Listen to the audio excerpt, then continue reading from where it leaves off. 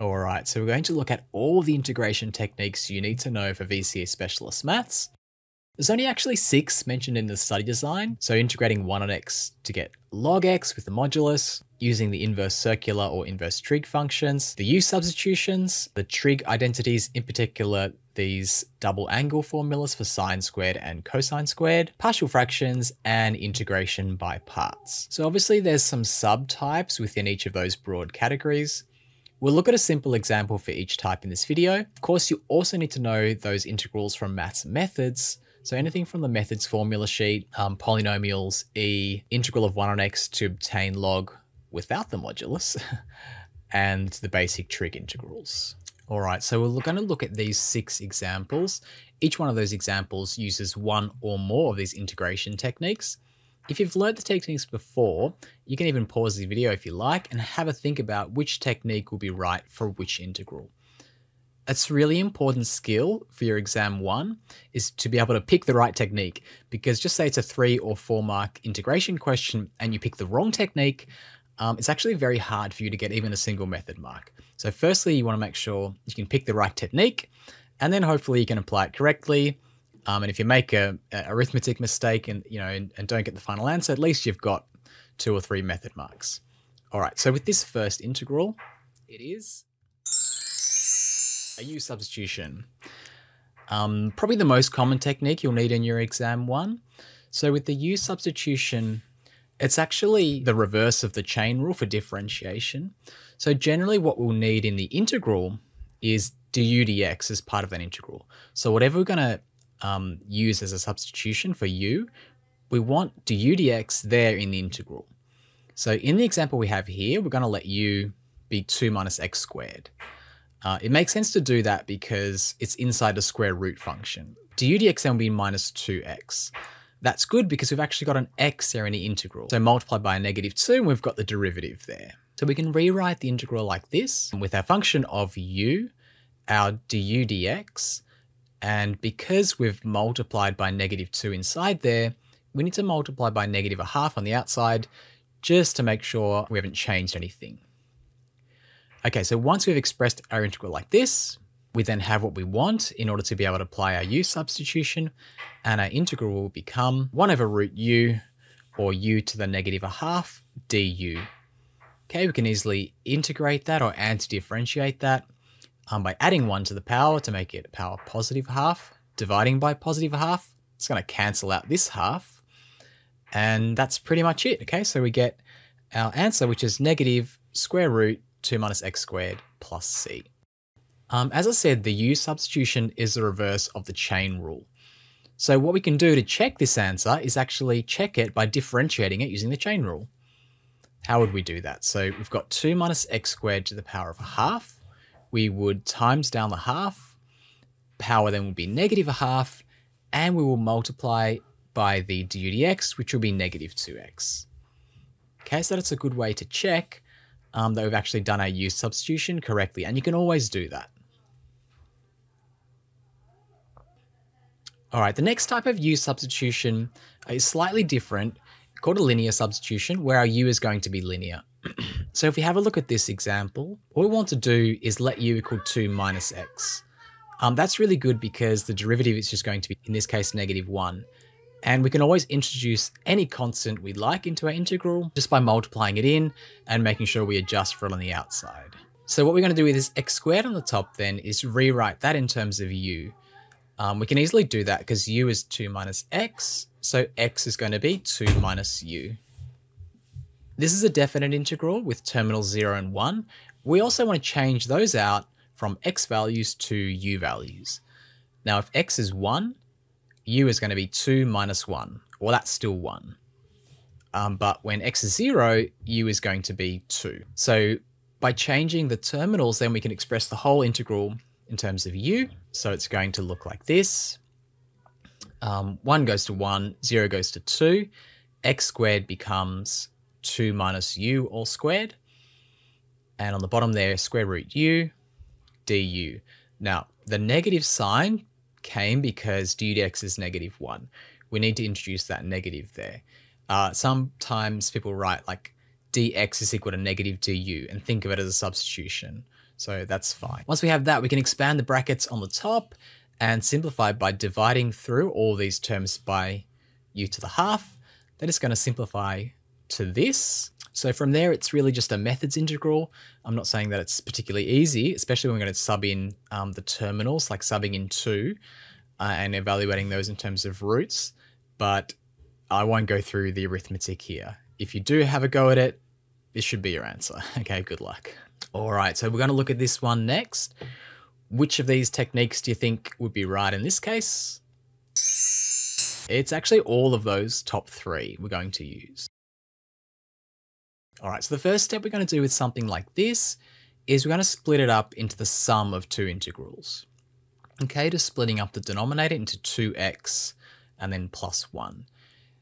Notice we couldn't use a u substitution straight off because the derivative of x squared plus 1 is 2x. So we can't sub out the whole 2x plus 1 for a multiple of du dx.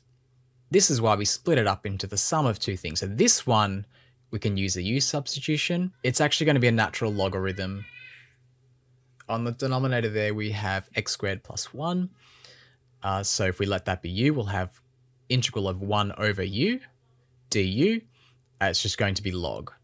For this integral, this is where we use an inverse trig function. So if we look at the formulas on your formula sheet, and particularly that third one, hopefully we'll see this integral is none other than this case where a is equal to 1. Okay, so that integral is just going to be an inverse tan. And the first integral, log of modulus x squared plus 1. Okay, I haven't bothered writing out let u equal x squared plus 1, du dx is equal to 2x.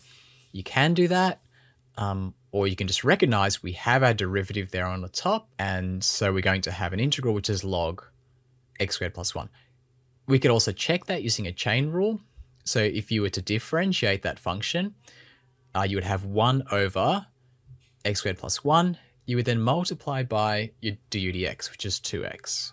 Okay, I want to do one more inverse trig function. So something like this where we have to do a little bit of manipulation first. So we could actually use either of those top 2 integrals. We're going to use an inverse sine. But because we've got a 5x squared there, what we can do to simplify that is take a common factor of 5 out on the denominator there. Okay, then it looks like a squared minus x squared. If this 4 over 5 is that a squared. The 3 over square root 5, we can just take that out of the integral completely. And then we have something which looks like our top formula there. So it's going to be inverse sine of x divided by 2 over root 5. When we divide by a fraction, we flip it and times. So we're going to have this here. Okay, so there's another example of an inverse trig function, which required a little bit of manipulation. And that's also quite a common thing on your exam one as well, to have to do that with either an inverse sine, inverse cos, or inverse tan. All right, sine to the 4.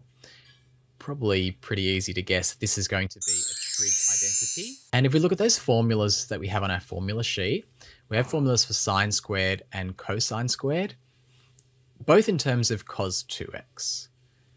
So obviously we're going to use the one for sine squared here. We're going to have to use it twice. Okay, we have sine x to the power of 4, which is sine squared squared.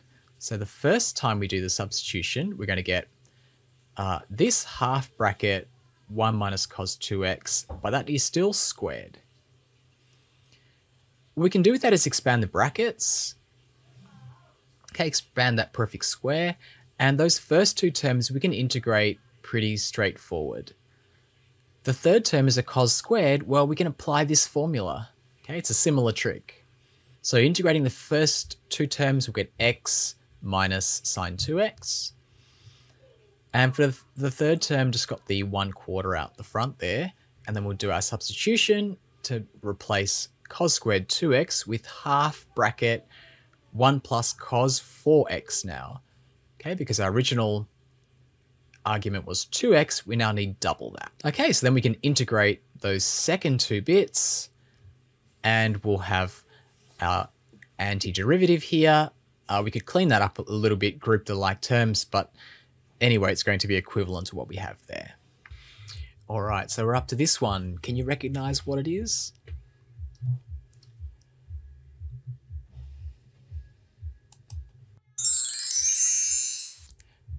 Hope you got it. It's an inverse trig function.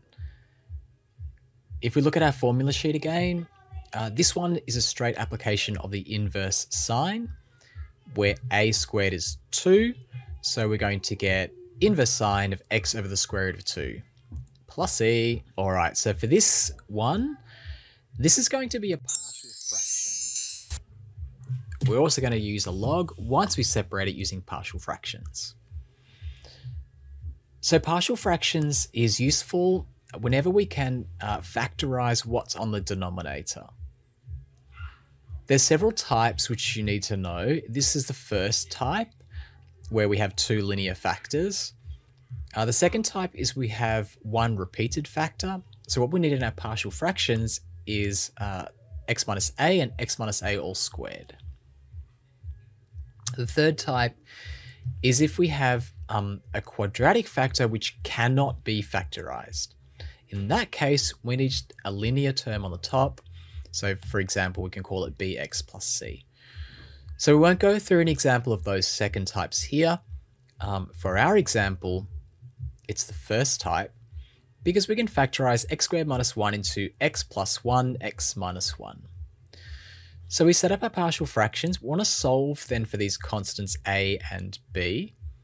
And what we do is equate the numerators. So if I was going to equate left-hand side and right-hand side, I would have to multiply this left fraction by x minus 1 and the right fraction by x plus 1. Okay, in that case, the numerator there must be equal to 2x plus 1. And the way it turns out, this has to be equal for all x values. So I can conveniently sub in any x value, for example, x equal to 1, and this term will disappear, be 0, and we can see b must be 3 over 2. Then sub in x is negative 1, this term will be 0, and we'll get, if we sub in negative 1 here, we'll get negative 1 on the left, and negative 2a, so we can work out that a is equal to a half. Okay, so great, we can sub those back in, and this is now our integral in partial fraction form. Probably we'd write it like 1 over 2 bracket, 3 over 2 bracket, and what's going to happen when we integrate that is we're just going to get natural logs, okay, because it's basically 1 over x, just 1 over x plus 1, 1 over x minus 1. So if we take the constants out, we get a half log modulus x plus 1, 3 on 2 log modulus x minus 1. Don't forget the modulus. All right, so there's an example of partial fractions. Don't forget you can do partial fractions on your CAS calculator too, just using the expand function.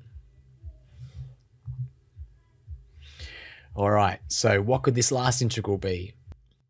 Well, there's only one left, and it's integration by parts. Now, this was new to the study design in 2023.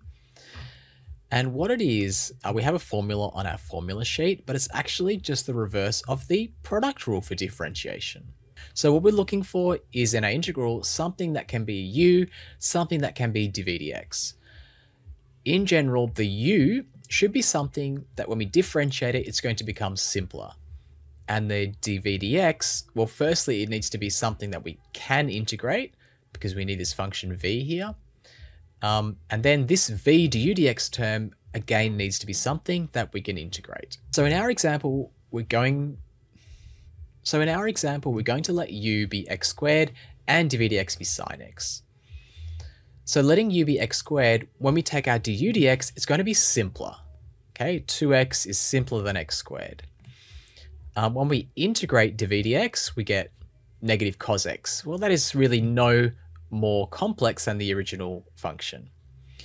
And if you tried the other way with u equals sine x, dv dx equals x squared, you'd find you wouldn't get anywhere because when you integrate x squared, you'll get a cubic function. You'll just keep getting something more and more complex.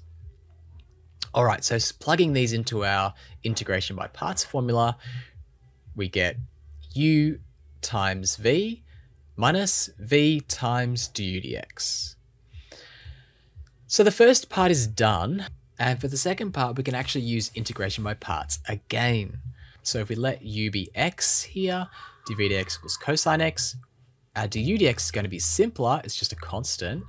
and v will be sine x. So then for this integral here, we get u times v minus v times du dx. Then we can integrate sine x, that's straightforward, and we're pretty much done. So there's an example where we're using integration by parts, and in that case, we actually had to use it twice.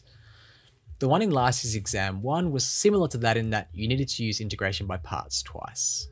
Alright, so there's a brief overview of all integration techniques you need to know. Now it's your turn to practice.